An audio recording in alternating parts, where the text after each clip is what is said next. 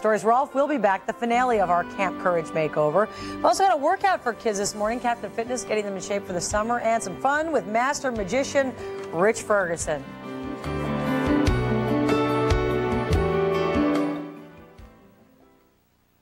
Channel 3, Arizona's family. We've been having so much fun here today because Rich Parsons come in all the way from California. How did we describe you? Magician, mentalist? Magician, mentalist, sleight hand artist, all that, all mixed together into one art. All right, entertain us, big fella. Try to impress us, okay? Okay, cool. We'll give this a shot. Yeah, you're thinking of a page number? Yeah. Okay, we're going to try this. Nothing's rehearsed between us at all. I mean, this is totally legit. I brought a David Blaine book. Everyone thinks he's popular right now. I want you to try something using this book. Open to the page you're thinking of. Okay. You haven't told me the page number, you're just thinking of it, correct? Don't let me see. of... If you would, absolutely do not. Let me see. And don't look at the monitor, because we're going to show it on the really? monitor. Okay, great, yeah. I picked it earlier when you were flipping through some books. What happens if it's... Oh, what happens if there is no page number to that? Oh, wait, we're getting closer. Okay. Perfect. If you would, point to it. Go down to the first paragraph, the first full paragraph. Okay. If you would, the first new paragraph. If you would, read the first sentence to yourself. Okay. You have it? Mm-hmm. Okay, close the book. Okay. Now, I could tell by body language, just by looking at you, it wasn't a very long sentence. It didn't wrap around very much because I watched your eyes. So, I mean, like I said, there's feedback. We were doing tricks earlier. They were pretty amazing. But it's all feedback, right? You're thinking of a sentence. Mm-hmm. You read it. Mm-hmm. Can you kind of get an idea what's going on? Get the gist? Mm-hmm. Okay. Can you put that into, like, a word? Dreaming.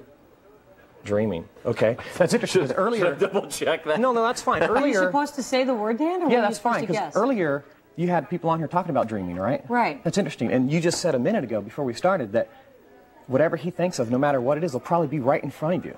Correct? Right. That's weird. Take a look at your arm. Isn't it strange that the word dreaming is written across your entire arm? Wait a minute. That's just spooky.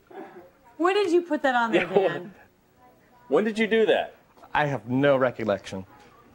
Are you? Dan, you knew when he did that, right? I did Absolutely not. And no. Scott's been with me the whole time. I'm just trying to tie it all together here, you know?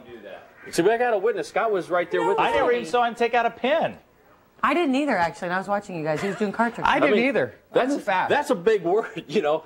Who says I don't pay attention to what's going on around me? Focus. That is bizarre. No kidding. All right, more. Is it? Wow. Where did you get Parsons?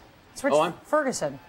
You called him Rich Parsons. You know what? Yeah, That's weird because Parsons written on your leg. No, it's not. There used to be. It's a long story. But there was a guy named Parsons, and he went by the Great Parsini. Oh, okay. Wow, it's like a vegetable magician or something. I'm the Great Turnip.